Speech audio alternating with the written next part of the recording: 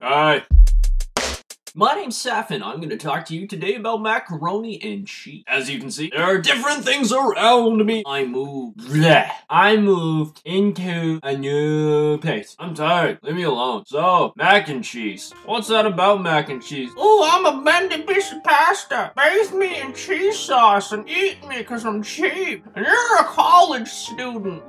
It's like it has some sort of magical culinary powers. Does anybody actually even really like mac and cheese, or is it just the thing that like, hey, it's a buck a box? I have no idea what I'm saying right now. But this is my new place.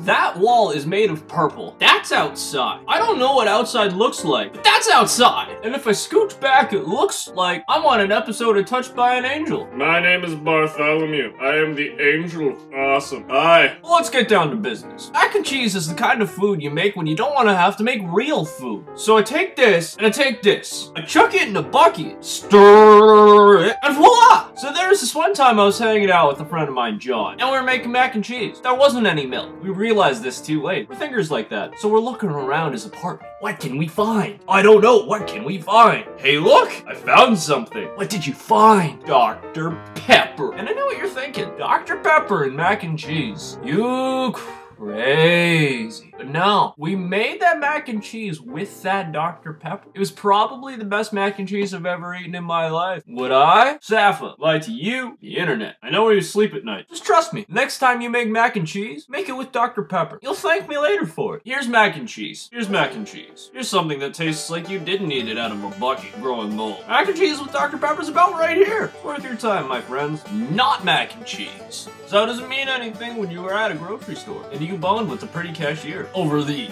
If I'm back at that grocery store, I will keep you guys posted. I think. We'll see. And that has been the part of the show that has absolutely nothing to do with anything. So tune in next week. Same Sapha time, same Sapha channel.